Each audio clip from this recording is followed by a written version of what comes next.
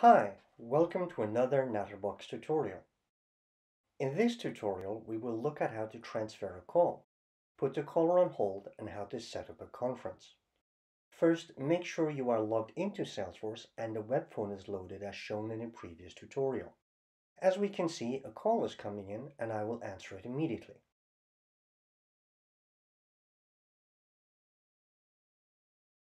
Now, if you scroll down and look below the hang up button in red, you will see a hold button and a transfer button, both green, and a mute button.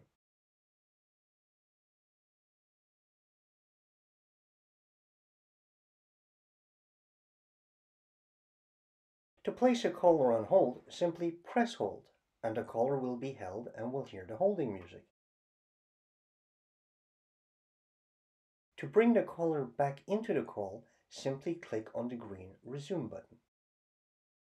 Alternatively, you can mute your microphone so the caller can't hear you, but you can hear them, and then unmute when you are ready to talk again.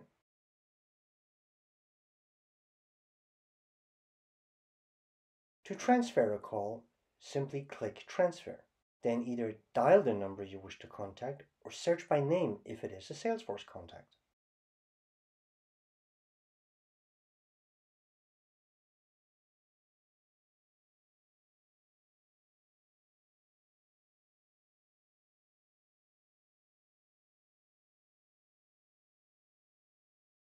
Then you have the option of a blind transfer, which is also sometimes known as a cold transfer.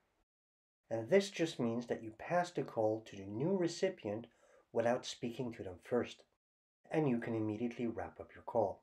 Alternatively, you can do an attended transfer, which is sometimes referred to as a warm transfer.